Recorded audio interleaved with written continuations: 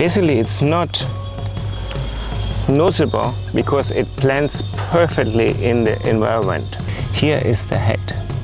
He pretends to be a leaf, and these are the wings. I looked for this katydid for days. The tricky part is to find it because it's so well camouflaged. Better pick a word. No.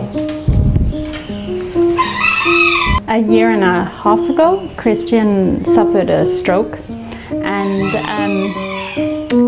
at first he was very ill. He physically, on his right side, was paralyzed, but that recovered quite quickly.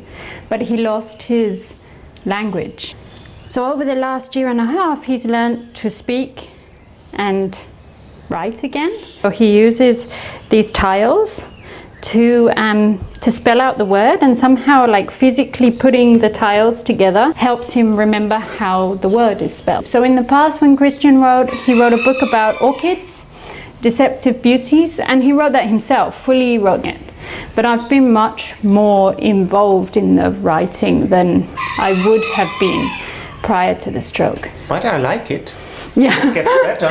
I think it's better not to speak because this is another distraction from taking a picture.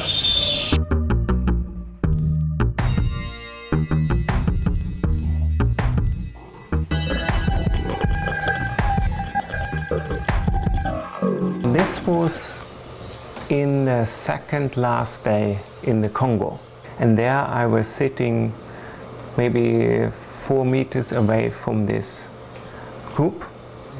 I spent a lot of time. Go there every day, every day, every day. I know how I speak. They trust me more and more. And after several weeks, they trust me. Like this.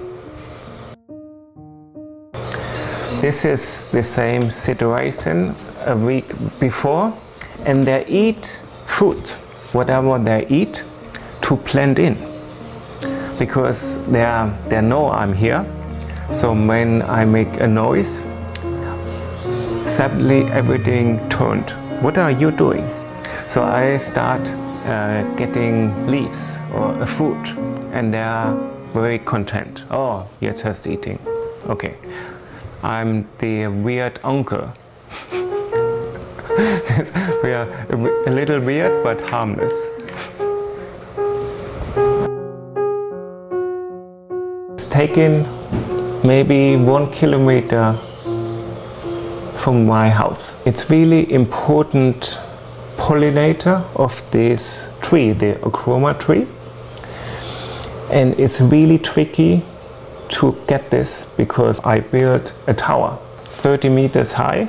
I was sitting 1 level lower with a remote control and waited for hours, for hours, for hours. I often fall asleep because it's dark, it's late. So I have missed many opportunities while I sleep.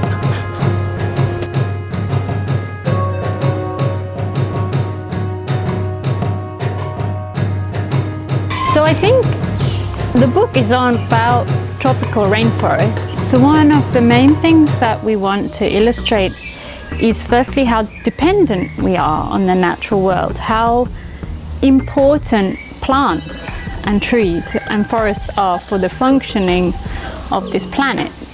They create food, they create oxygen. Without them, we don't exist. Basically, every species we treat in this book is threatened. And so we really want to bring that message home and try and get people to understand that we have a duty to look after these species and this planet better, and that it is arrogant to do anything else.